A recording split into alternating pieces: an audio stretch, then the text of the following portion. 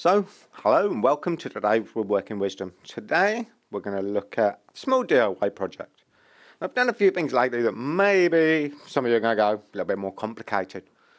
So I've been kind of saying, can you do it real basic? For those of you at home that maybe want to make a few things, you've got cordless drill, pocket hole type stuff, let's have a go, see what we can do. So what we're going to do, small sofa arm type table. Alright, so stuff's brought in our measurements for a sofa arm, and we're going to make her a table. That's the plan anyway. So we've got a piece of plywood, we've got our measurements, I've drawn up rough sketch and cutting lists from there, and my aim really is to get it out that one piece of ply, hopefully. So we'll see how we go. So first job really I'm going to go and do is cut the plywood up so we've got it into the pieces we need. So I'll be back in a sec.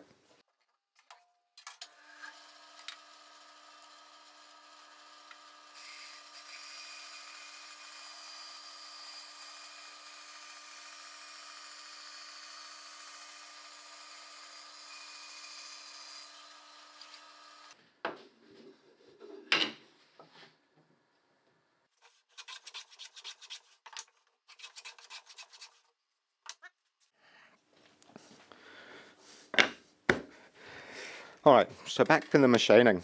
What we just done, in reality, cut it up with a bandsaw. Why? I just don't have table saw at the moment. Some of you might not have table saw. You go jigsaw, bandsaw. I kept the guides nice and low, nice sharp blade, got it nicely set up. And then we've gone back to that favourite thing of mine, shooting board. It's not just for good furniture, you know. You can use it for anything. Alright, so your shooting board's really good for those sort of things. Just to clean up those bandsaw marks, get things nice and square. At this stage, that was our sheet of plywood. So we cut it up. Now, change glasses. What we got? Let's have a quick look on here. I want to label things. Now, instead of writing on the ply, I'm going to write on some masking tape. Just so I don't mark it. Last things to clean up. So, top. These two down here are 2 and 3. They relate to the part numbers on the unit. And then we have top would be there. 2 side. Let's have a 1 look. 1 there. I got that there. And then number 2 is the other side. I think it's that one. All right. That just helps you know where you are, alright? This is, I'm going to put a bot, alright? Just makes it easier that you can get what you want. Now at this stage, hopefully, we don't need those. So we're just, no, okay, alright, just. So we've got our components that we need. Now, this stage, I'm even going to do something weird, even before we get anywhere with the screws. We're going to look at what we've roughly got. So, we have our side, this is the big one. Goes down there, our bottom is on there, our top, let's have a quick look on sides. Those two are the ones that are the same. And this is just giving us a scope of where everything is going at this layout point now. And that one's down there. Right. So just as a layout, we can see where that roughly goes. Now, I don't know if you need to come in, you can have a little scan of that. We'll show you what's happening. So with our layout, we've got obviously our shape. We're going to pocket hole it, just as something as an alternative way of jointing this. No fancy dovetails, no mortars and tenons. Quick, simple, can be in reality screwed together with a joint that's more hidden, so less visible. So where am I going to do? On the frame here, I've got to come down to there. So actually my pocket holes will be along here. So again, instead of marking it with, I'm going to put a tape line down the bottom there. All right, and I'm going to do a pencil line across it so I know it is that way. One, let's move that board over. This one, the sofa is here.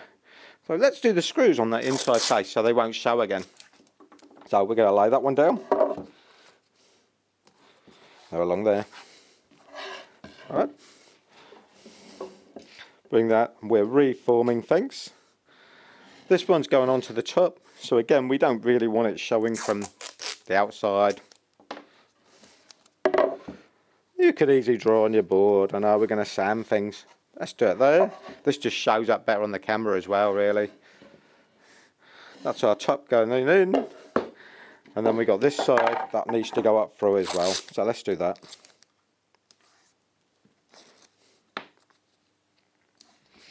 Who'd have thought putting masking tape on could be so difficult?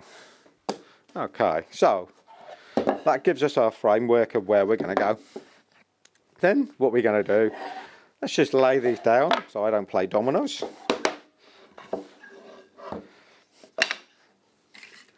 So we said we're going to use pocket hole. So some of you, what is pocket hole? In reality, it's a screwed together type of joint. Let's just grab wood screw. So the screws have like a washer head, that's about pulling things up. Most of them have plain shank, again that's about pulling things together, not pushing it apart. It will drill a pilot hole. So we have a special drill. This has a narrow tip which drills your pilot hole, a bigger diameter which is allowing for the 10mm, and then a collar stop. That's quite important. Hex shank gives you better drive. Okay, so we got our drill. Now in the pocket hole jig here, we can adjust it depending on the material thickness. So on this side here, there is a scale. Over there. Right, 12, you go up, I think it's up to 30. We have a line. We've got 18mm thick material. So I've just moved it about a little bit. We've got the knob that will come round. It needs to go into that hole, which locks off with the line, saying 18. Simple, eh? So let's lock those off. I'm going to just set this up on the back of the bench. We'll clamp it down. It's going to make it easier. I might put the extraction nozzle on to get rid of the waste as well. Less aggro that way. So we'll put that back to there. Then on each of our boards, we need to put a little bit of a mark to know where we're actually locating within this to drill those holes. Overall, what we're going to do, I want a line. Just going to bounce to this side. I know I'm about the width in of the ruler. So a small line on there. Going to use the rule width to give me an idea of where I want to be there. Okay. We then, I don't want to move things, so let's go to 3, 520, 160 is 460, 3, 520, 1, 2, 20, 110, so 410 is the centre. It's good this getting older stuff. Going to move that about. Going to mark up exactly the same on the other side. So we know we want to be, that's our upright.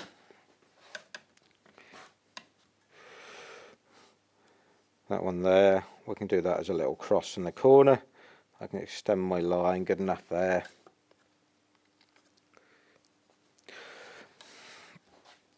I get really sneaky in a minute, we'll move that line down, project it. Let's do the same one here. Now there's nothing to stop me apart from I've got a long way to come up, so we'll stick with this.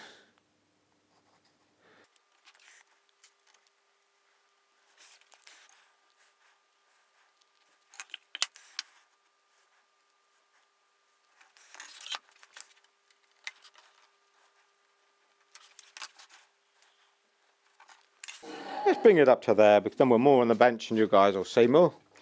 I just want to clamp it down in place. You could screw it down to the bench if you want. No. So hoover hose we can connect on there as well. Let's see if we can bring that back. Got nothing in the vise at the moment, so that'll work quite nicely just to hook that out of the way. On our board, let's take them first. Our bottom line, I just want to do now. On the jig here, there's ridges on that orange platform coming up, parallel lines. Right, so we have these nice parallel lines going down. They're going to tell me where I'm actually going to have things now. Got a parallel line on the outside. I'm going to line that up to here. That's good. I can come, I think, to the middle point. So I'm using on there, up to that middle line there. Trying to get things nice and square in here if I can. So in here we've got an adjustable toggle type clamp. So this we can wind in and out, wind it back. So depending on the material thickness we can clamp it in securely. So let's bring that back to there a minute. I'm just going to line the board up bring it over. Got my weight directly above where we want to drill. Clamp it in. Done. Okay, so we know that will work. Next little stage, I just want to check something else. We need to get our drill. So our drill, I've got to set this up now. So we've got the clamp set, we know where we're going there, we've got a height set. The height's important before you try and set the drill. So I'm going to drop the drill into here. On the top of this, we have an adjustable collar. I can undo it, I can move this.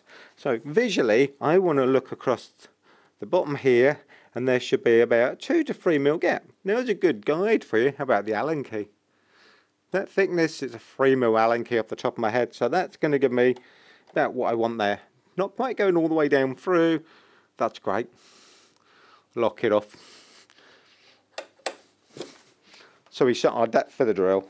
So we're going to locate first board, we're going to do there, I'm going to look over the top, I'm trying to line up with my centre. Again, I've got my weight over the top. Make sure I don't have my hand in underneath where that clamp's going to come up to. Clamp it in. Done. Held nice and securely. Then we want something to drill with. So cordless drill onto there. We don't want hammer. We will want it on drill mode, fast speed. I've just put the hoover on for the extractor.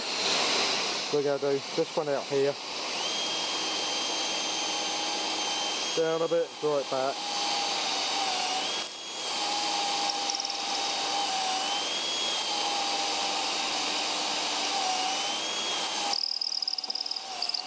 Down to that collar.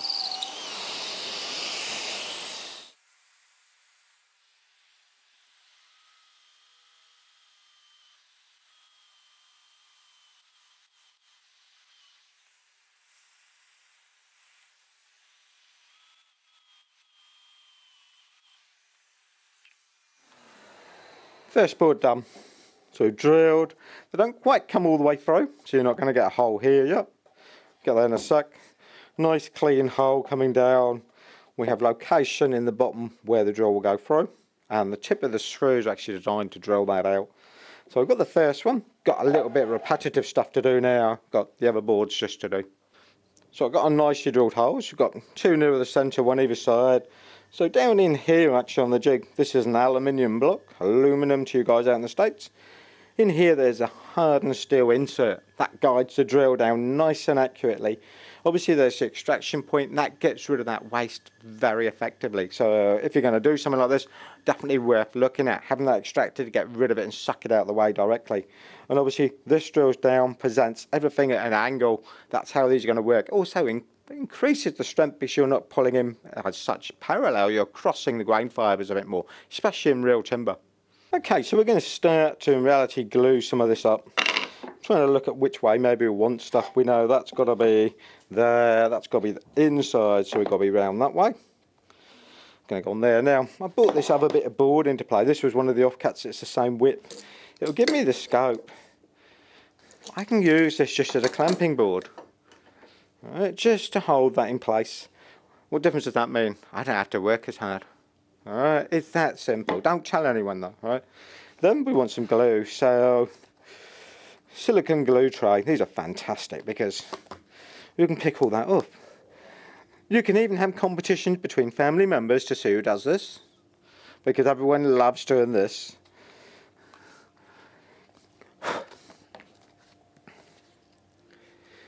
We want some glue. How much are we going to want? Could even on this one coming out nicely. Let's do. We've got our glue. We now need some screws. So just got a big assortment in here. So we want, I think, a 30mm fine thread. So probably that. Okay. That's a coarse thread. So people are going to say there are difference. So coarse thread is better for softwood, fine thread is better for hardwoods. Just kind of going through the box and trying to have a little bit of a look, show you the different threads. Coarse one, fine one. Alright. Now, we're going to put our board. We want to be able to get to the hole, so we've got to turn it over. Drop it in here. I'm going to slide it down the board we've got. I want to wiggle it left and right a little bit. Line things up. Then I want to stop it moving. Check how things are aligning there. Got a little bit of glue out on that far side, we'll get in a second. To there. Don't want the clamps massively over tightened on this stage. I've gone finger tight, literally. Oh, that thing's going to be able to pull down. Then we want our screws. Now again, on here you have fast and slow. We're on slow speed, that's good. I'm going to take the torque settings down a minute. Don't want loads and loads of torque for this. So I can drop that into the middle hole. One. Bring it up a bit. Let's see what the other one does now.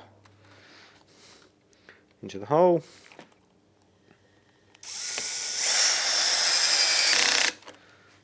Good.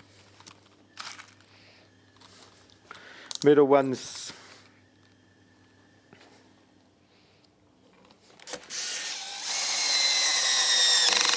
better. And then out to the other side.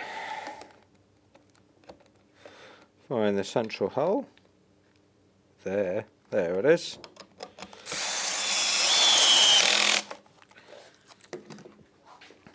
And we can undo it. So we've got the first one screwed up onto there. Now we need to bring in the next board. That one's going out here. Right, nearer you guys, you'll be able to see it better. Okay, so in reality I've got nothing in between. I don't definitely need anything in between, but it's nice to have that reassurance of being able to clamp this together. I can't turn it round and clamp it as well. So I've just had a quick hunt and start to go through. We got a gap, so we need something thicker. A couple of these. What do we get now? That's 2. You can never, it's a bit like clamps, you can never have enough rules. So now we've got 3, they're rulers, not rules. Okay, so we can have that on there.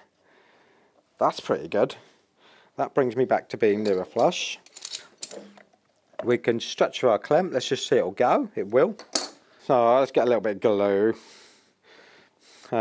We've got outside edge, so I'm going to put it more coming towards the outside, that's easy to wipe off.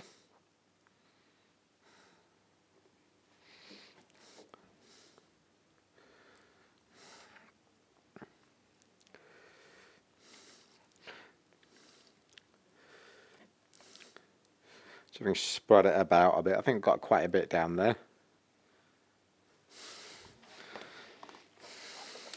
So I've got to pick our board up, turn it over. Now, just as a thing now, if I don't take it off now, we might not get to it. So me just thinking of where labels are, it's going to be difficult to reach in a minute. But I've got nothing to sand off there. I've got to put the rules in at the back, the bit of wood. That way, we got our glue on there, better double check. Bring it up, level one end. Just going to slide everything along. I'm moving along the bench. Just pin that back in place.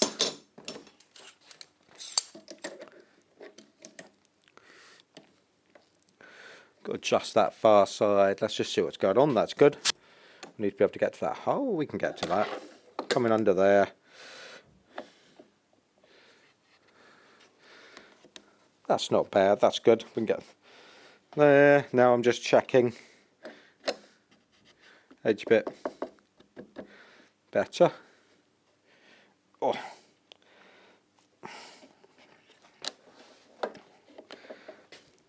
Get to our holes, that's good.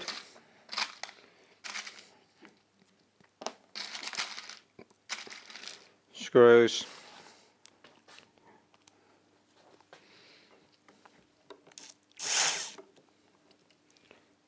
There it is. Well, that pulled that up. Let's just check it didn't move anything. That's okay.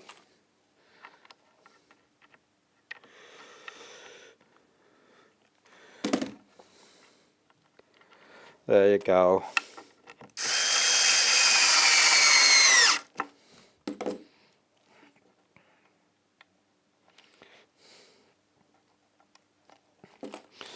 bit weird, almost feels like I'm working the wrong side, but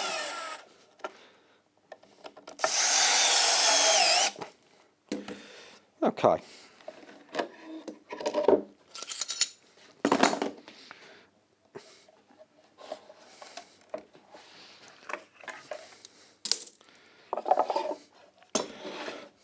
So now we're getting somewhere. So it can come off there. Want to chamfer the edges a little bit. Okay. So I've already started to think about, I'll get the router. We can set the router on, we can go round. Okay, so we're going to do some of that now. Hold that nozzle up a little bit. We've set the cutter. And all we're doing is taking that very light corner off. We'll flip it round. We can do the same again.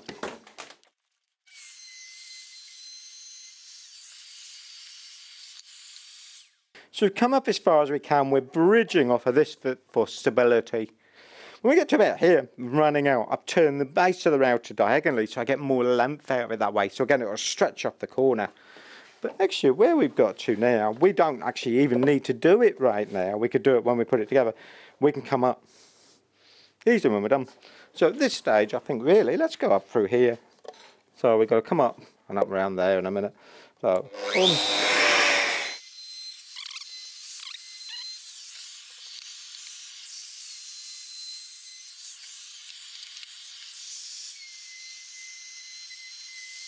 alright, so we've done our chamfers round, down round, it's looking alright, okay. On here we got the other side, we got the top. Now the top's a fiddly one at the moment because I can bridge from here nicely. When I get to this bit of the board, I'm going to wobble with the router, trickier to control. So we kind of know, quite simply, that there and there. When I get to the corner bits, it's quite easy to add stability. I've got a right angle to work around. It's that long bit in the middle. Same with this side, but I can actually route that off before we even fit it. So I can get to this. So what I'm looking at now is just those little bits where it might be more difficult to get to. I don't want to come right into the corner here and overshoot it, or you're going to get a V-cut where the board joins together. So we've got to make sure we stop before that. This board I can come down round. So I'm just looking at those things. So I'm just going to finish off that little bit of routing. Then we'll finish getting the joint.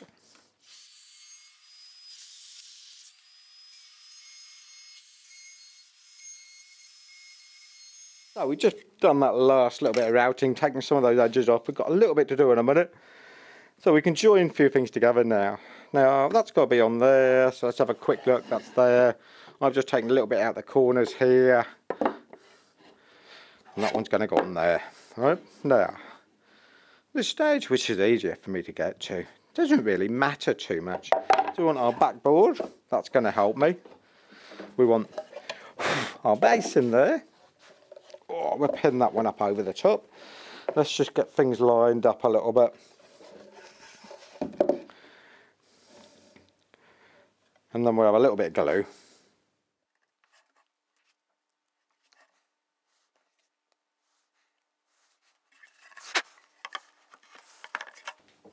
I knew that. I did. I knew it had to go that way, I promise. Alright. Steph stood here laughing now, but she knows I put it on the wrong way. Look, I mean, I knew, it was just testing to make sure you're all watching. Okay, so checking we're level. Have a clamp just to hold it together. And again, we're not trying to do too much pressure with those. They're just literally finger tight. Hold it there. This is pulled up against 2, 3, 4, more than 4 now. Long reach over again. I'm going to come round a little bit.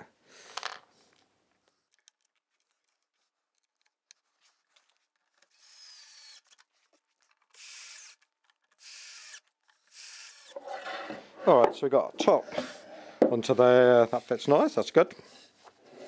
Then we've got to do that last side, which that one's got to go down on here. So I'm going to block you a little bit now. That's got to go in here. Alright, so again, we're up against our board, that to there.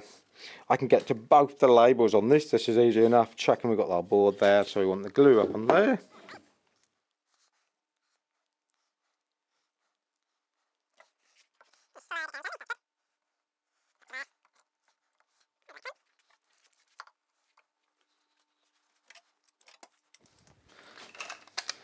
hoping I might need to wiggle things about a little bit though.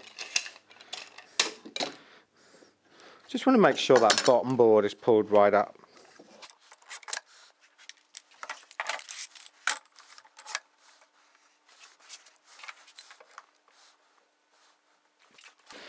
Nice thing with this, you've got this lovely flat top on the top here, so I can actually get the clamp directly behind there, set on there, and use that as a bridging point to clamp off of. So we know we're pulling the board back, but we're also pushing it with the other. So nice to do. That square top's quite good on there. Nice screws again. 1, 2, 3, 4 over here, if I can get in there. Just trying to play my fingers in between, just see if things are flush, they feel good.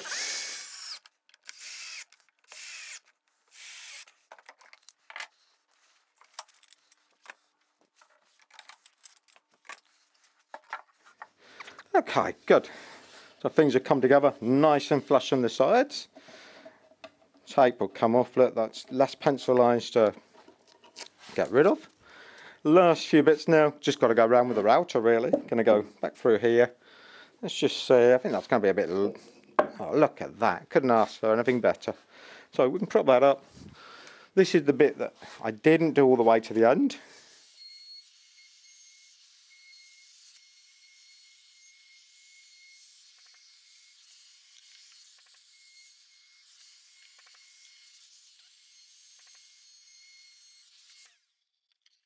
So there you go, at this stage we need to sand it. We know that, right? We're going to go over the edges and everything. The plywood cuts a little bit fluffy, you know what it's like.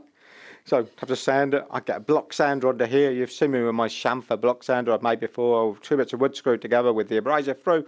Can sand it. We could paint it. We could oil it. Do whatever you like. But it shows how quick you can make something. What we used, small router to the chamfers. That's optional. Pocket hole jig.